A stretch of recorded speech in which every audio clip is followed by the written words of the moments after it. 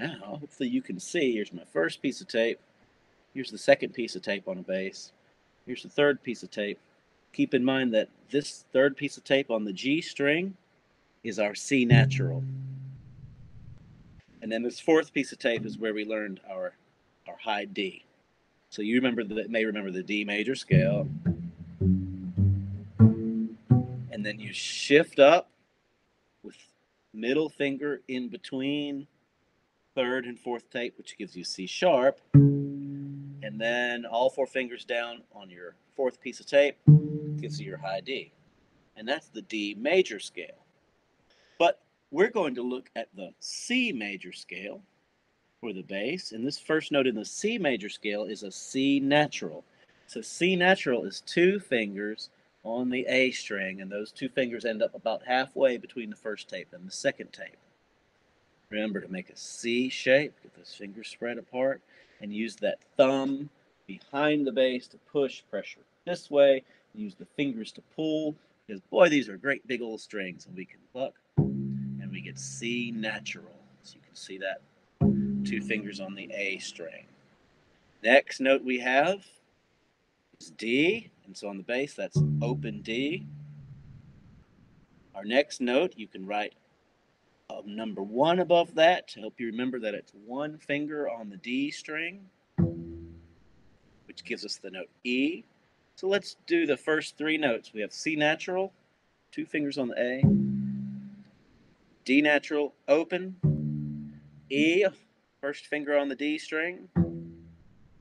And now on the fourth note, circle the fourth note in measure 1, and that is also an F natural. Here's the sign for natural, so you may even want to write that above that note if you printed this off. And F natural and C natural are both in the same place. However, F natural is on the D string with two fingers, and our C natural starting note is on the A string with two fingers. So I'm going to play measure 1.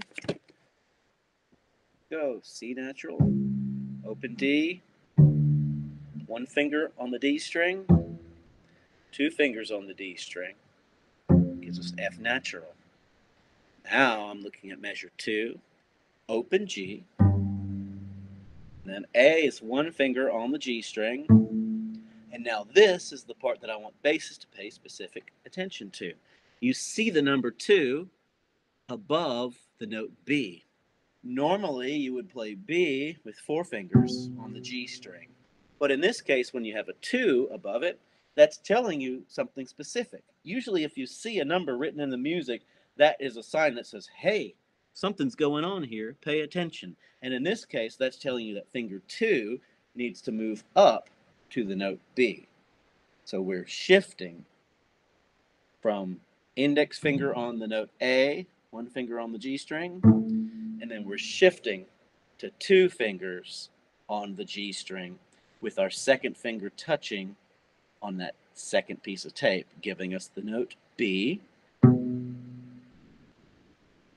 then our next note is C natural. So we've already shifted into position. So all we have to do is put finger 4 down to play C natural. Let me play for you measures 1 and measure 2 without stopping.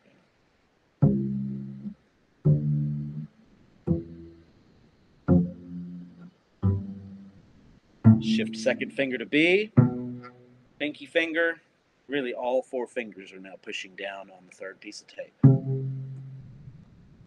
Now I'll play measure 3 and measure 4. Please note that the third note in measure 3 has a 1 above it, and that's indicating to you, hey, move your first finger back to where A normally is.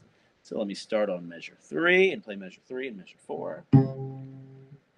Shift to 1 to A. Here's open G. 2 fingers on the D string for F natural. 1 finger for E. Open D. And 2 fingers for C natural. Now we have the arpeggio. So we're looking at the last 2 measures here. So the arpeggio is going to be 2 fingers on the A string, followed by 1 finger on the D string for E. Open G. And then you'll just shift your 4th finger down to C natural. So I'm going to play the 5th measure, which is the arpeggio. Here's C. Index on the D string for E. Open for G.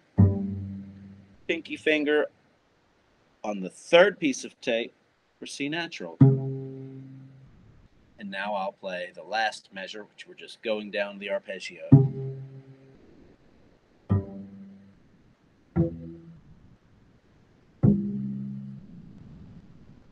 Here's the whole exercise. You can pluck along with me.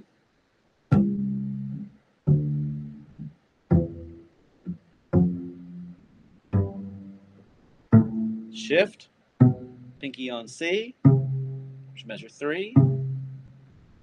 Shift back, finger 1, first finger on the G, open G, F natural, E, D, C natural. Here's the arpeggio. Finger 4 goes to the third piece of tape.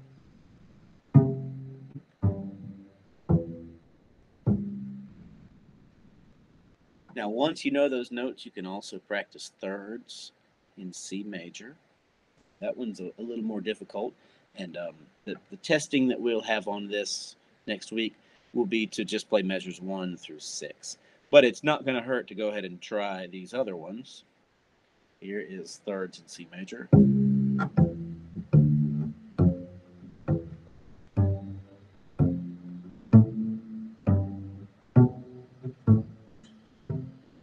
You get the idea of that. You can go ahead and try A natural minor for fun, and that one's pretty easy. That just starts on the open A string instead of starting on C. The notes for C major and A minor are the same notes. However, it starts on A instead of C. So even though we have, let's say, the same ingredients, C, D, E, F, G, A, B, and C, when you start those ingredients on a different note, it creates a different sounding scale. So here's same notes, but I'm going to start on A, and it's going to play the A natural minor scale, which is kind of a sadder sound.